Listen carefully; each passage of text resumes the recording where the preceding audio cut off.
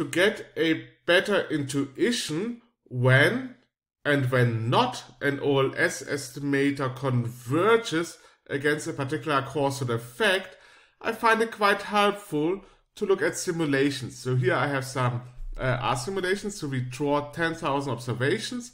I specify some coefficients, alpha 0, alpha 1, alpha 2. I have a variable u, that's an error term, that's standard normal distributed, so normal distribution with mean 0 and standard deviation 1. I have a variable x2 that also follows the standard normal distribution. I have an explanatory variable x1 that depends positively on x2 and also on some standard normally distributed factors. So this is shown in this graph. x2 influences x1 positively. And then we have our dependent variable y that's given by this constant alpha 0 plus alpha 1 x1 and also alpha 2 x2 and the error term u.